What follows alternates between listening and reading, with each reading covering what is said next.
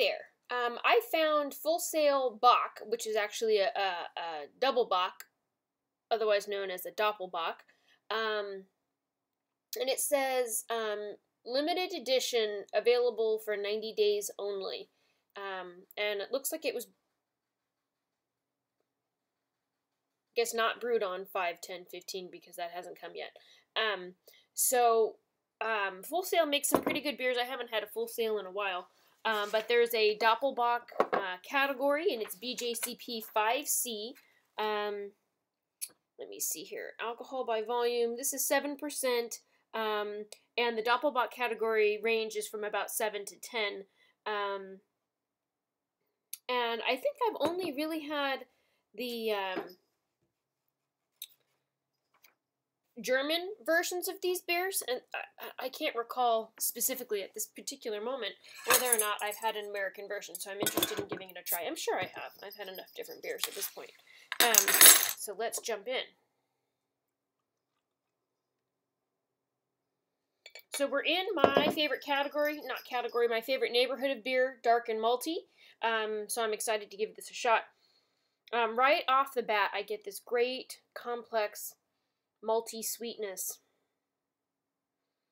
A little bit of toastiness to it. It's definitely roasty. Smells great. Sometimes you'll get like a sweet smell, like a grape juice smell. I never really smell the grape juice, but I usually taste it. It tastes to me like grape juice. It reminds me of when I went to the Jewish Community Center in Walnut Creek, and on Fridays we got grape juice. And so every time I have grape juice, dark grape juice, that's what I think of. But anyway, okay, appearance-wise, it should be a nice dark brown color. This is a darker version, so we're looking for that darker color. I poured it in this tiny glass, and it didn't have a lot of head on it. This is a tiny glass, so it's hard to see. But it looks like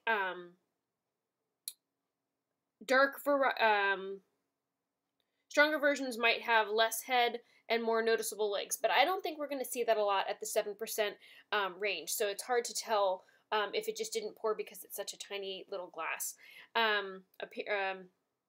Flavor. Yeah, I'm excited about this, so I want to jump in.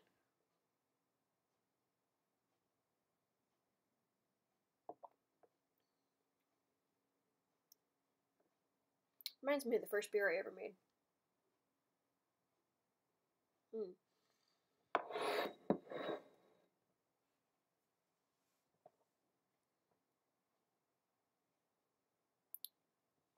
Definitely malty and sweet. Definitely has a kind of a toasty, roasty quality to it. Very malty. This is all malt. This is a malt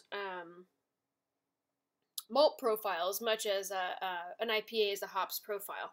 I get a little bit of fruitiness out of it, but just a little bit. It's not like drinking grape juice.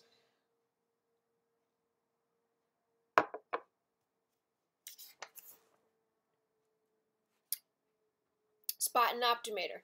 That's the one that always tastes like grape juice to me. Anyway, this has it has a decent alcohol flavor to it, almost a little bit of a warming, even at just 7%. But very good. It's actually very well balanced. I think they've done a good job in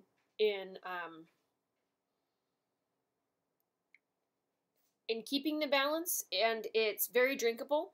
And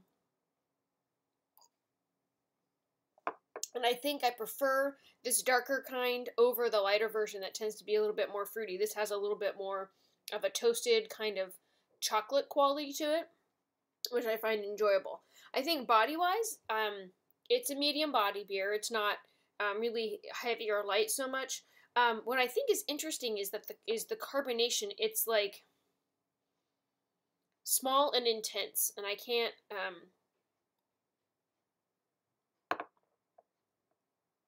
like normally highly carbonated beer kind of has big bubbles and you can feel it kind of being bitey on your tongue. This is like a whole bunch of tiny little bubbles, which I think is really interesting. So it's kind of like I want to say almost like pop rocks, you know, except it doesn't hurt.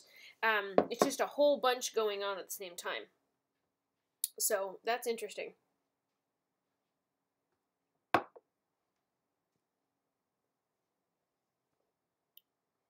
The carbonation for this particular style should be moderate to moderately low. And so I don't think it's highly carbonated, it's just interestingly carbonated. It's almost like a soft drink, I want to say.